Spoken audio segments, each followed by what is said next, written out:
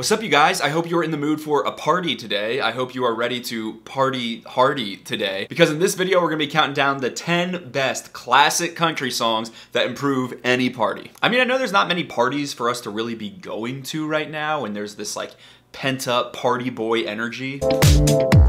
But I don't know, maybe there's gonna be some like backyard, late summer barbecues. I'm just trying to see the double glizzy. Oh my God! Or just you and a few close friends sitting by the lake, or hey, maybe you just need to kind of file these away for next year, or maybe you just need to have a jam session alone in your apartment, because sometimes it's a Saturday and you're just alone in your apartment making a YouTube video or something and need to let out some steam. But in any case, we're just gonna be looking at songs that are tried and true, proven country songs that get people smiling, moving, and grooving.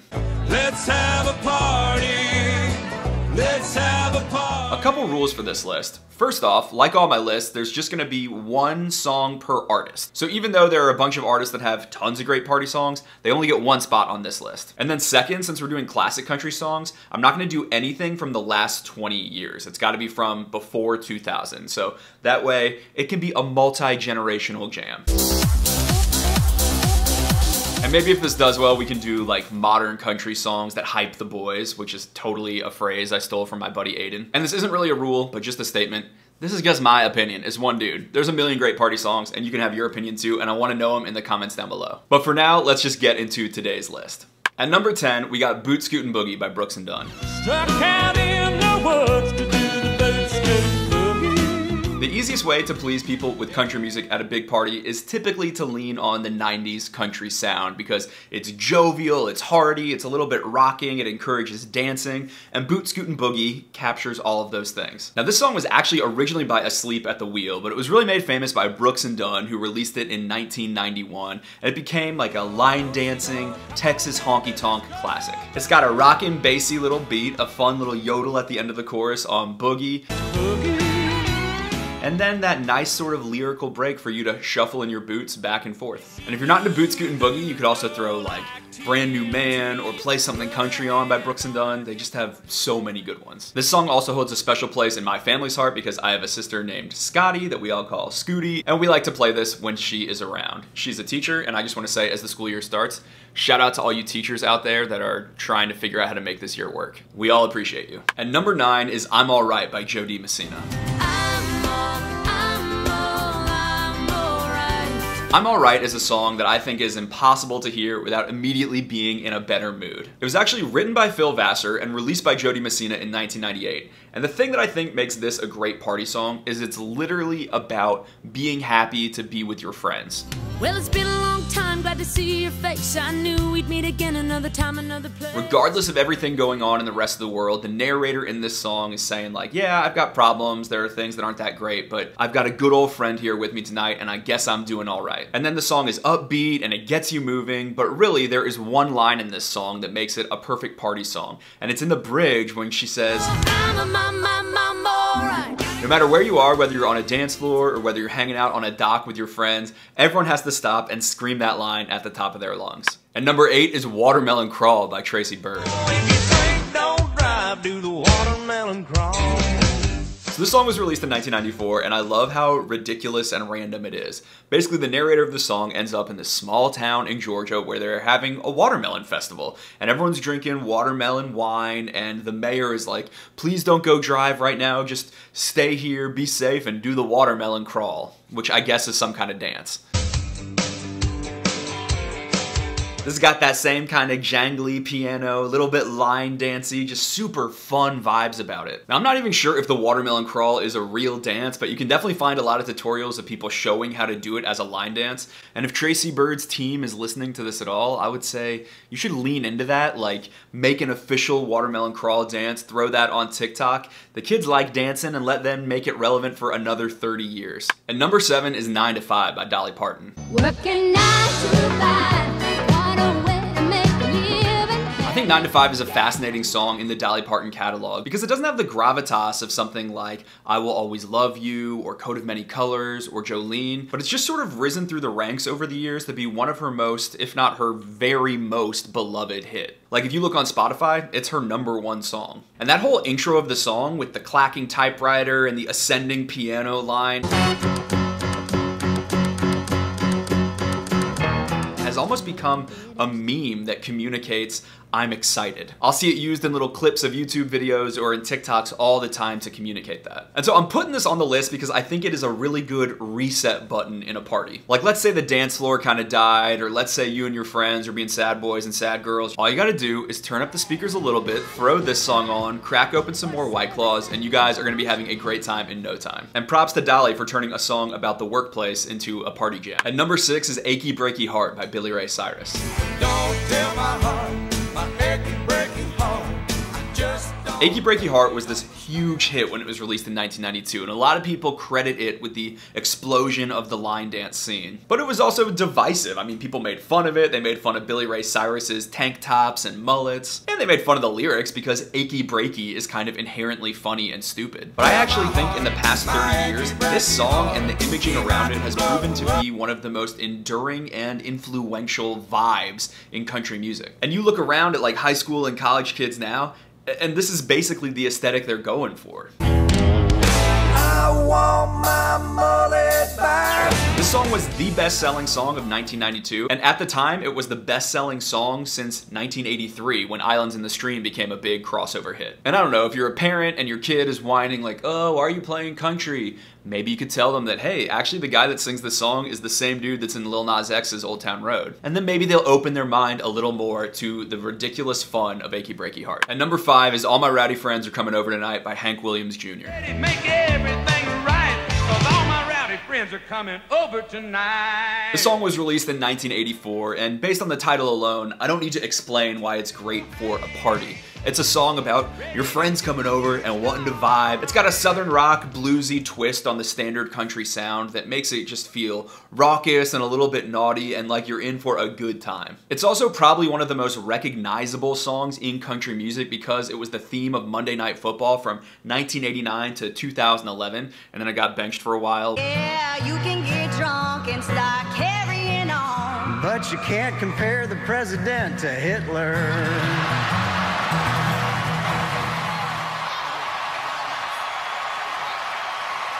In any case, the sing-along ability is very high, it feels like summer, and as the song says, it gets your motor started. At number 4 is Man, I Feel Like a Woman by Shania Twain. Man, I feel like a woman. There's a lot that's iconic about this song. There's the opening guitar lick, there's the music video, there's that opening line where she says, "Let's go girls," which has become a thing that people love to scream, whether it's one of the girls or one of the boys.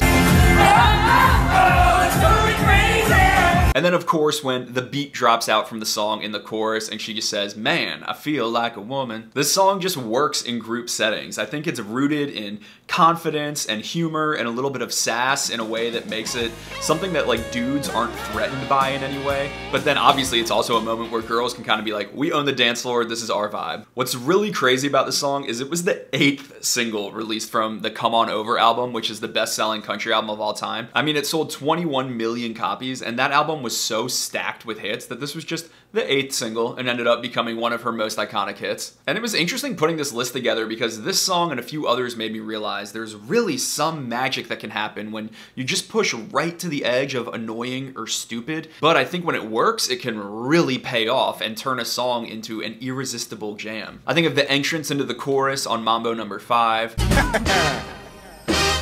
A little bit of Monica. I think of the pen click in Blank Space by Taylor Swift. I got a blank space, baby. I even And think of alright, the little Sinead. spoken interludes in That Don't Impress Me Much. Okay, so you're a rocket scientist. All those elements of the songs are sort of dumb on one level, but then they make the song so sticky in your mind on another level. Before getting to the top 3, let's do a couple honorable mentions. First up is Sold by John Michael Montgomery. Not only is this song really fun and a line dancing classic, it's also a moment for that one friend of yours that loves showing that he knows every lyric and singing along to it to just have his moment in the spotlight. Let him be the auctioneer and sing along to all those words. I'm sold. Lady in the second row. She's an 8, she's a 9, she's a 10, I know. I'd also throw Pickup Man by Joe Diffie onto that list. Just something women like about a pickup man. This is an especially good one if you're at an outdoor party and there is some kind of tailgate involved, because obviously it's about a pickup truck and the pickup man that drives it. And also rest in peace to Joe Diffie. And also in the honorable mention list is Dixieland Delight by Alabama. My Dixieland delight. think this ended up in the honorable mentions because I was overwhelmed by options for Alabama between like Song of the South and Dixieland Delight and High Cotton, and even if you're gonna play in Texas, you gotta have a fiddle in the band. Like, there's so many good, fun Alabama songs. And I find if I'm just having beers on the back porch with some of my friends, it is a really safe bet to just throw on like Alabama radio on Spotify. Just kind of keeps things moving, keeps people in a good mood. But now let's get into the top 3. And number 3 is Chattahoochee by Alan Jackson. Way down yonder on the Chattahoochee, it gets hotter than a hoochie coochie. Alan Jackson dropped this gem of a song in 1993, and just like I said with Achy Breaky Heart, I think it's been influential well into the modern era as well. This is a song about youth and coming of age and sitting by the river and partying with your friends and learning about life and love and, you know, sadly, settling for a grape snow cone. So I settled for a burger and a grape snow cone. But it's got that super twangy guitar line and that effervescence about it that just makes you want to get up and move. Also, if you have not seen the video for this song, it is just one of the greatest country videos of all time. I mean, Alan Jackson water skiing in his torn up jeans, and then all of the shots of him lip syncing in his life jacket, it's just stupid fun. This is the most essential song if you are having a lake weekend. You have to play this. Alan Jackson's another one of those artists that had so many options that could have gone on this list, from Good Time to Little Bitty to Don't Rock the Jukebox. It's 5 o'clock somewhere. He's got a lot. And number 2 is Life is a Highway by Tom Cochrane. This was originally released in 1991. It became a huge hit. It got to number 6 on the Hot 100. And it's this really upbeat look at the journey of life, that despite all the things that you see along the way, you know, it's a highway that you're gonna ride all night long. And this song's been covered a lot in the country world by people like Chris Ledoux, the rodeo legend that covered this in 1998, but really most famously for the movie Cars by Rascal Flatts in 2005. And we all gotta be honest with ourselves here. Whatever you think of Rascal Flatts, whether you find them cheesy with their patterned shirts and their coiffed hair or whatever, their version of Life is a Highway is a total jam.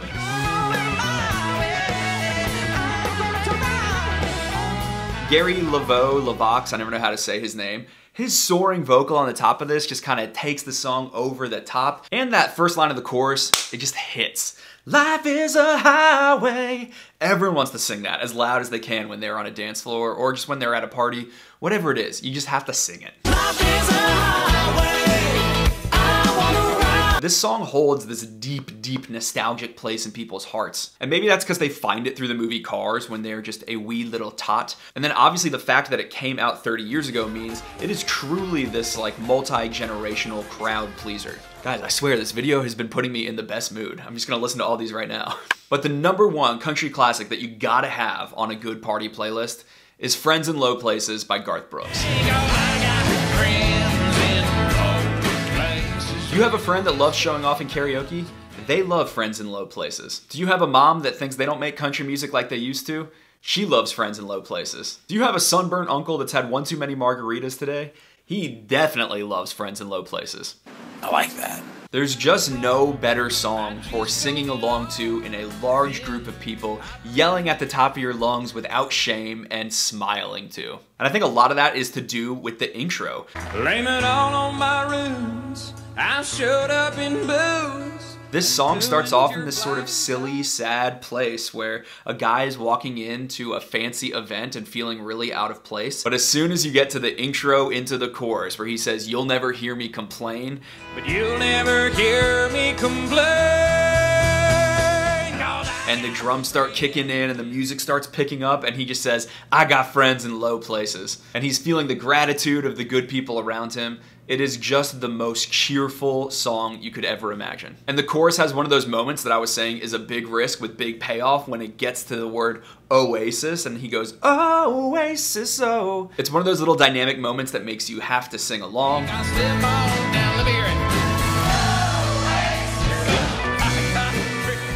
But really, this is a song about being with your friends, about enjoying each other, about no matter how you are coming to the bar that night, to the wedding that night, even if there's a tear in your beer, you've got friends around you, you've got good people around you, you've got community. And ultimately, I think that's what partying is all about. We're reminding each other of our common humanity and enjoying being with each other, because something about being with each other matters. And part of what's been really hard in 2020 is that we can't do that, and that's really tough. But maybe virtually, I'm saying, we all got friends in the low places that we are in, and I hope we can all sing that together on a dance floor one day soon. In any case, that is my list. I'm gonna make a little Spotify playlist of those songs down below. I also always link my actual Spotify playlist where I just kind of have more current music that I'm listening to. That's always in the description down below. You can follow it if you want. And also at the end of this video, just a little shout out to Ward, who runs Whiskey Jam. He just got his own radio show on Apple Music, along with my other friend, Kelly Bannon. You know, some of my friends are killing the game right now. But just wanted to say shout out to y'all, and good luck with these shows. But let me know what songs you gotta have on a party playlist, and I will be back very soon with a lot more country music. Bye, y'all.